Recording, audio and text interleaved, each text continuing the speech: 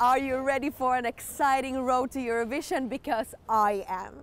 As you can see, I'm standing here in Rotterdam where the magic happened last year, and this year you can follow me on my journey to the next Eurovision city. You get to follow me on my fabulous road trip to Turin, Torino, la bella vita Italia! Each week I'm driving to a new city or place where Eurovision magic has happened.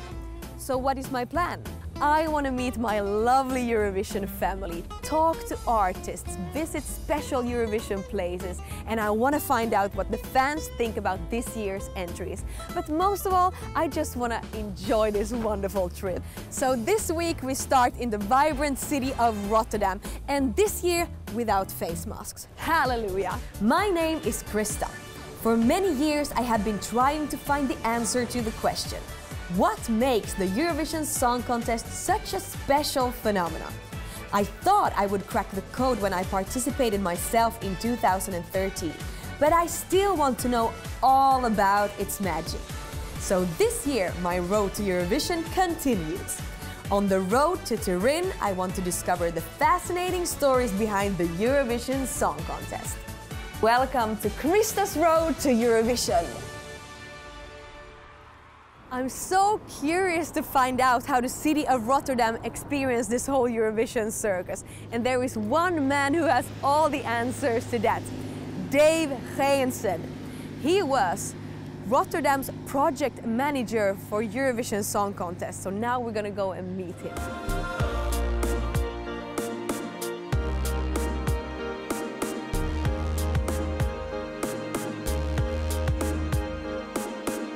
Dave, it's so great to see you again, and now you have to tell me everything. How have you survived Eurovision, and how did Rotterdam feel about the whole Eurovision circus? Well, nice to have you back here in Rotterdam again, Krista, and thank you for asking. Well, we're still here, the city's still here, and well, we enjoyed every second of it. Of course, by all means, it was very challenging with the whole pandemic situation coming up. But we handled that and we made the most out of it. I really think so too. You made a great Eurovision. And how do the Rotterdammers feel about? Have you got any response? Oh yes, oh yes, yeah. And before Eurovision came to Rotterdam, we asked them, what are you expecting? And afterwards we have asked the citizens as well as the entrepreneurs, how do you look back on it? And there's a huge amount of pride in the city.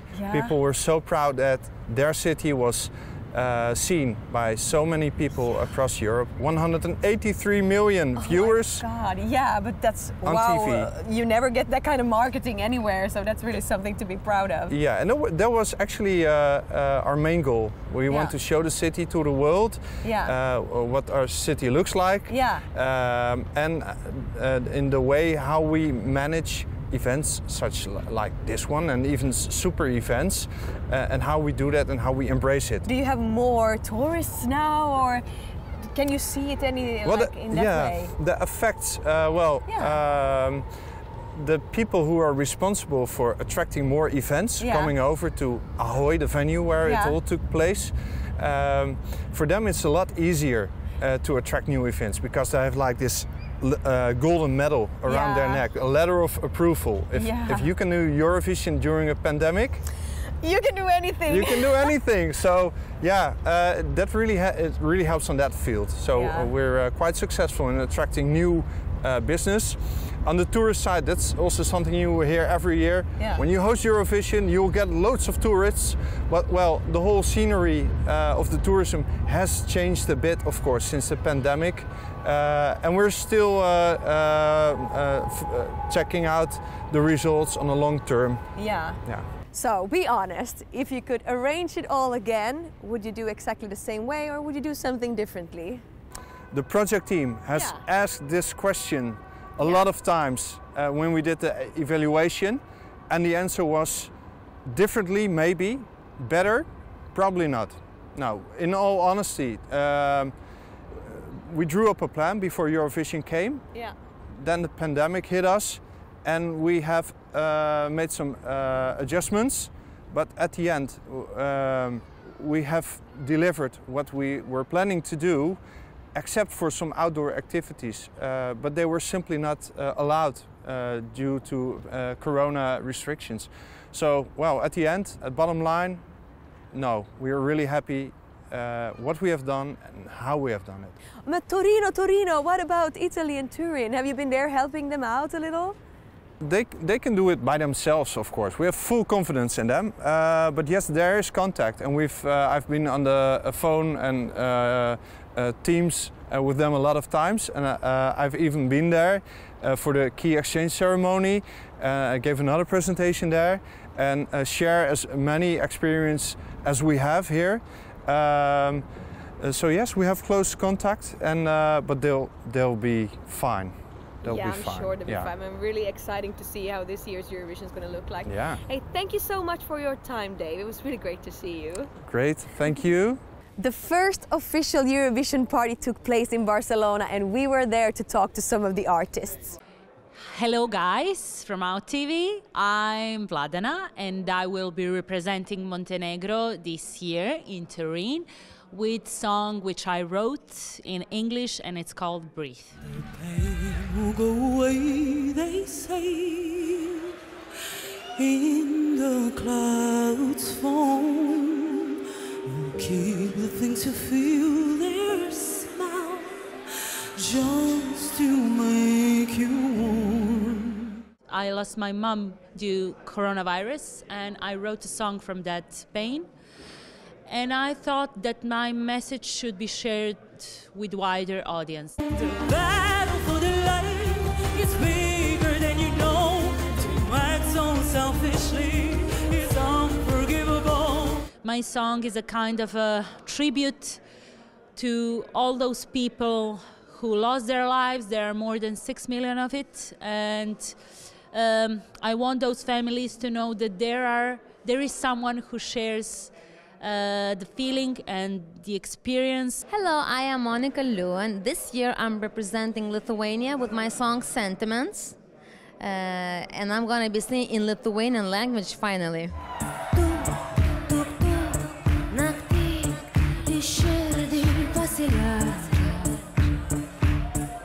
I connect way more deeper when I sing in my own language. I've been writing for many years in songs in English in different kind of styles and everything, but this time when I write it in Lithuanian and I sing it, I just connect way more deeply. I'm Ronela Hayatu.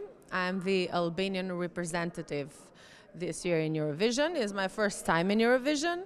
I'm singing a song called Secret. Hey, I will never regret. You will be my secret. Baby, feel my body. Toca, lo, I like it. The song is beautiful, it's danceable, it's really difficult to sing it. And even when I do the dance and the singing, and it's getting more difficult. I don't know why I chose these songs, but anyway. And let's hope I still have secrets to share and reveal till Turin.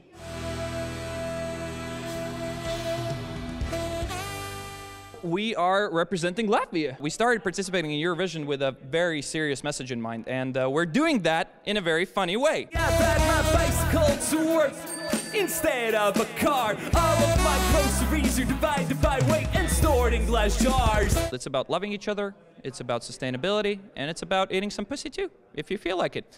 The songs are really beautiful. I like a lot of them. I like Spain. When I first saw Channel, the Spanish entry, I was like,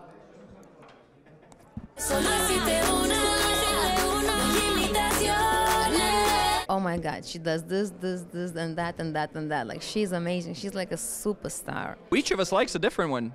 North Macedonia for me. Yeah. I really enjoy wolves and bananas.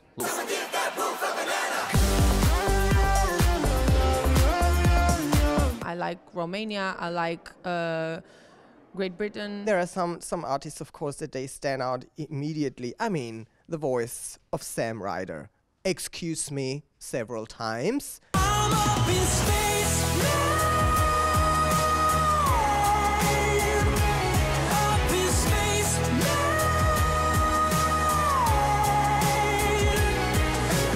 Like, I mean, Alicia Keys, everybody talked to him. He's insanity. I would love to sing like him. I cannot. Finland, Netherlands.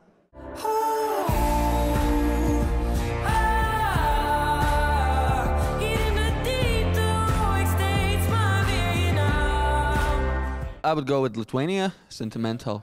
Yeah, I like Italy's Brividi. I think it's a very beautiful song. Norway, great. The Grandma Banana song, very funny. Love that. Also, Austria, Lumix, Pia, yes. It's cute, no? I think. It's very cute. It's very Eurovision. I mean, it doesn't get any more Eurovision than that, if you ask me.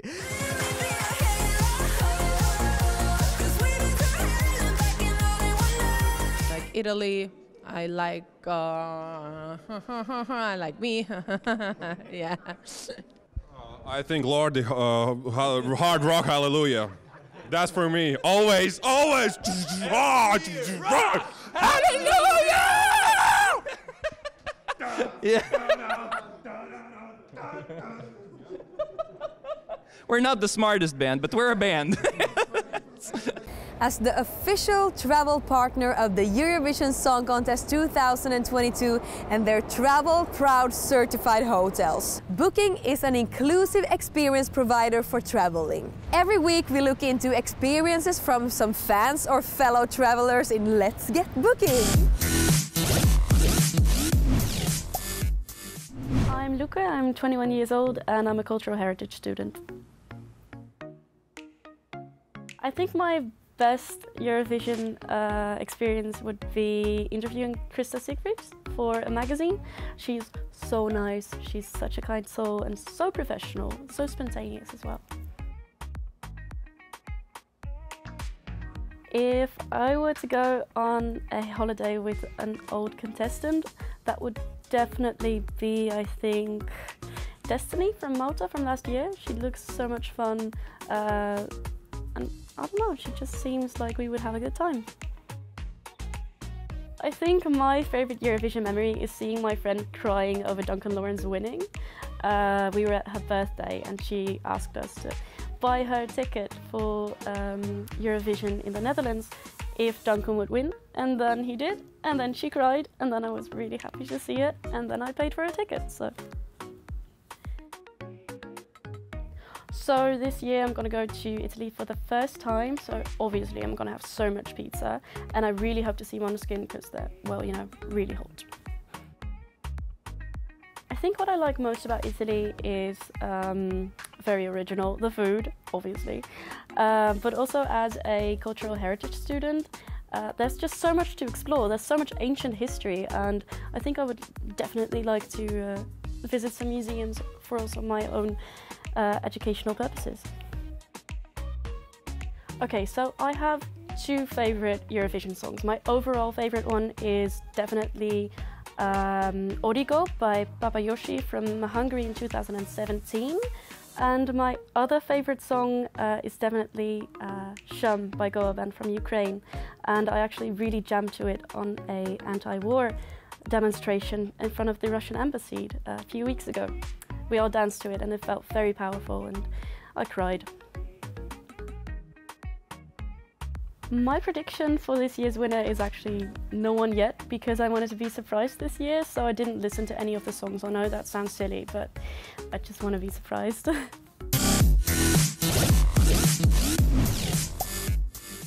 Right now I'm gonna drive back to Ahoy to feel the vibe of last year, but also to speak to Twan van Nieuwenhuizen. And apparently he did his job so good that they asked him to come back to Italy this year and do the same job. Cool, right?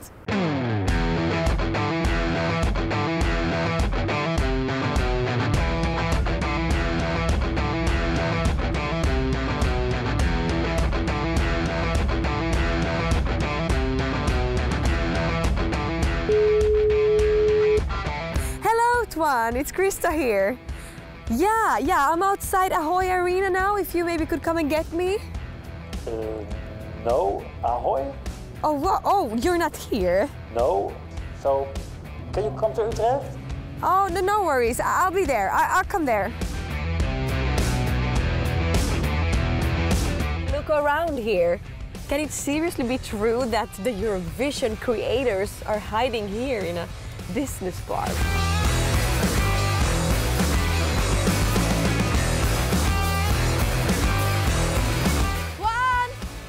Tuan van Nieuwenhuizen, where are you? Okay, just give me a few more minutes to find Tuan, but in the meantime, I will show you the conversation we had with Jamala. Take a look. The Eurovision winner for Ukraine, Jamala.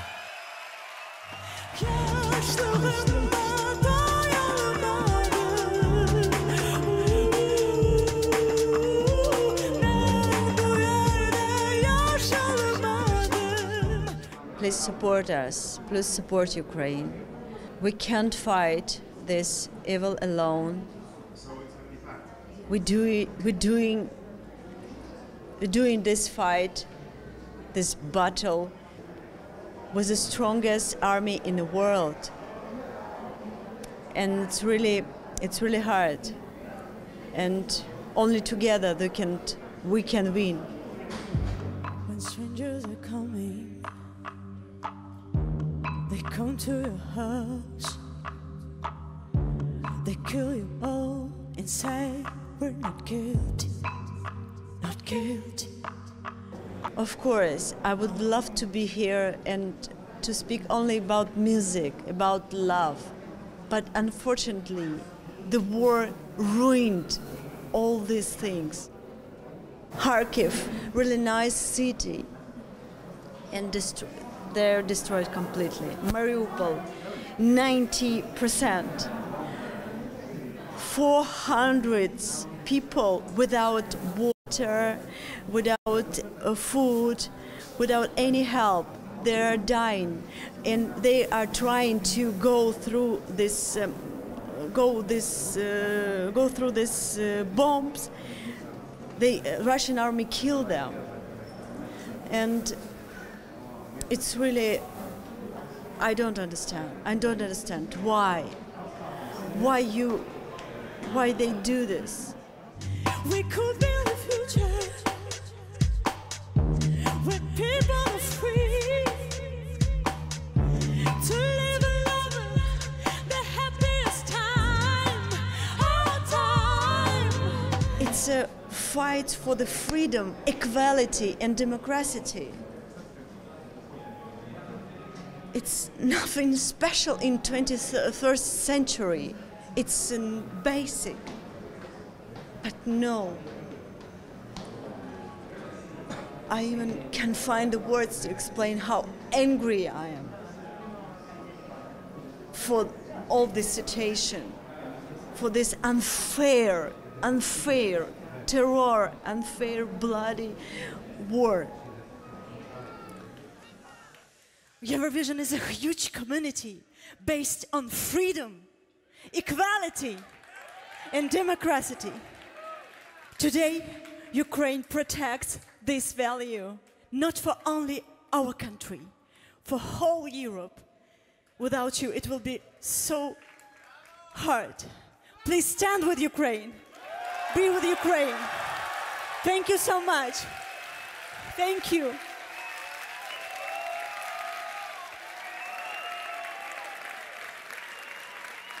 Tuan, I finally found you. It's so great to see you. I did not expect the Eurovision magic to happen here in Utrecht. No, it's all about glamour and magic, and but I'm glad you're here in Utrecht. Yeah, I'm really happy to be here. And wow, head of contest, the first thing I want to ask you is, how was the experience from last year?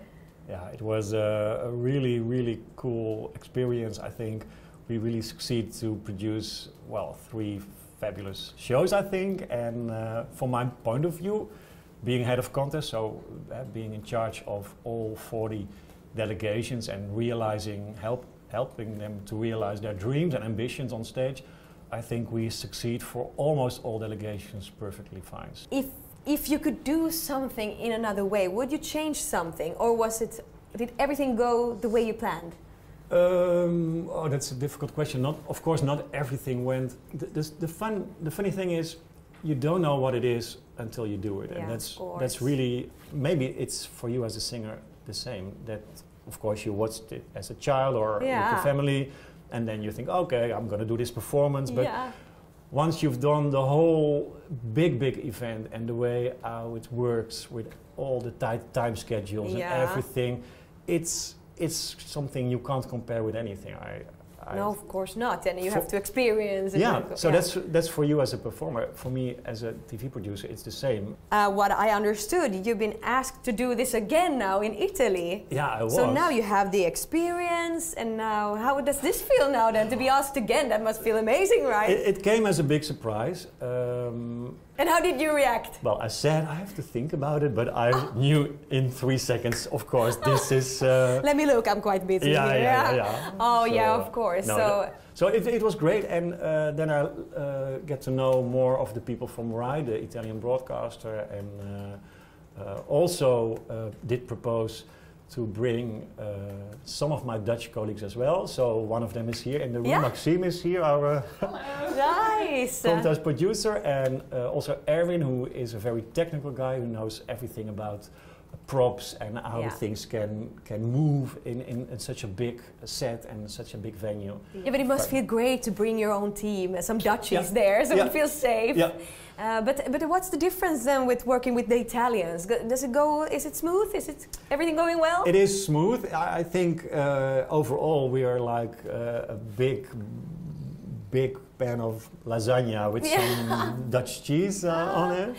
But of course there are differences, and every cliché is true. So really? We are very organized and strict, and the Italians are more, well, let's see how it goes. Yeah, I can imagine. But we do find each other, and we were in Turin 2 weeks ago for 9 days, worked together, but also decided, okay, let's have a proper dinner together, and let's getting to know each other a bit better, and well, maybe we had a glass or wine or two, maybe.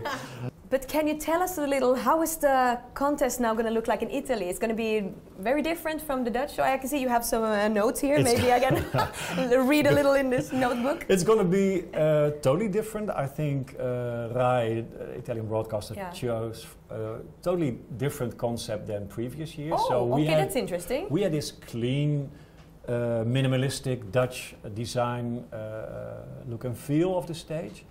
And well, the theme in Italy is the sound of beauty, and it's very Italian beauty. So the green room has never been so green before, because it's gonna look like an Italian garden.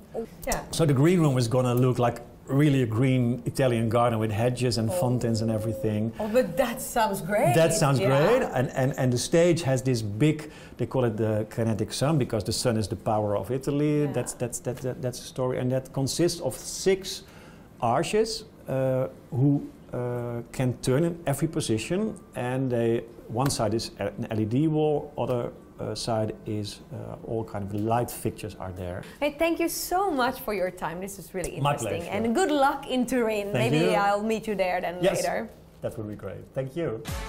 Well, my Eurovision lovers, it's time to leave the Netherlands behind and explore my road to Eurovision. Join me next time. Doei!